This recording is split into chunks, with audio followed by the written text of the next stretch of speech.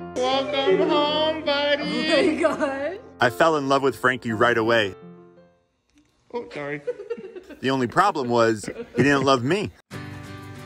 He's scared of me. He will love me. I already love him. Frankie's previous owner didn't want him anymore and surrendered him to a livestock auction. Luckily, we rescued him right before he went up for sale.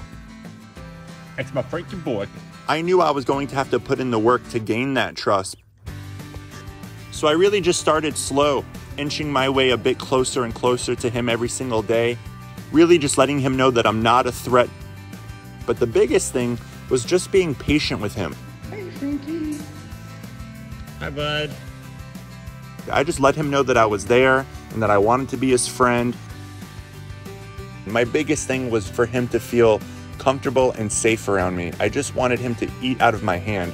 I knew that if I could get him to eat out of my hand, it was going to be such a celebration and a huge step forward for both of us.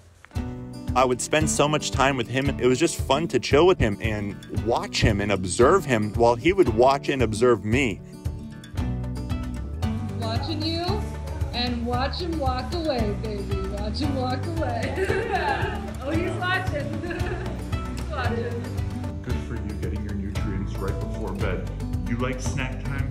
I love snack time. Oh, I can't wait for us to be best friends. Come snuggle. Yeah, you get over here. Frank, you want to play catch? You want to play catch? I could tell he was curious. And that's when I learned I need to give him his space. Basically, I had to play hard to get.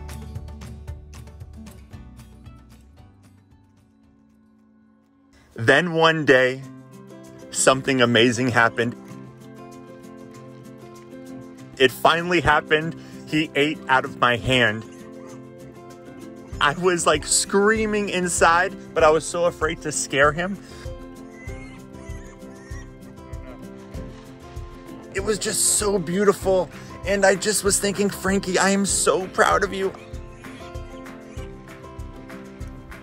As soon as he ate out of my hand, I knew I was in.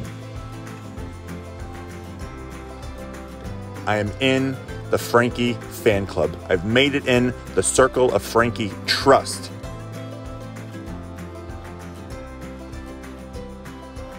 I could see it, but better yet, I could feel it. He was finally starting to love me, almost as much as I loved him.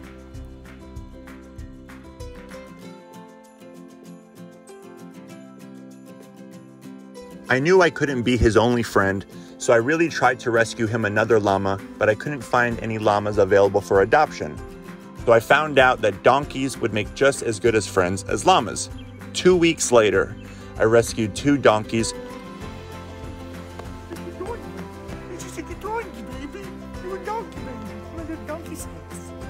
Everything went as planned. Within a few weeks, Frankie and the donkeys were best buds. And now look at us.